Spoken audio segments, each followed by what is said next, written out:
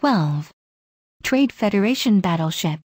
His menacing crescent-shaped battleship from Star Wars I, the Phantom Menace is nearly 3,400 meters long and wide and is the main capital ship of the Trade Federation's Trade Defense Force.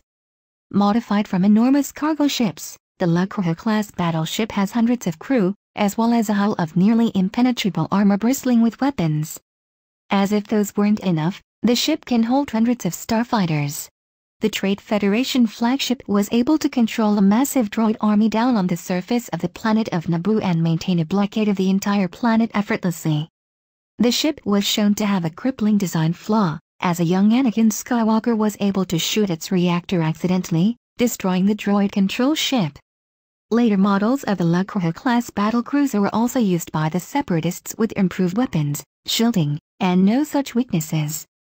The improved Lucrehulk ships were among the most powerful battleship in the Confederate Navy. During the Battle of Geonosis, the cruisers carried legions of battle droids. Some also participated in the Battle of Coruscant,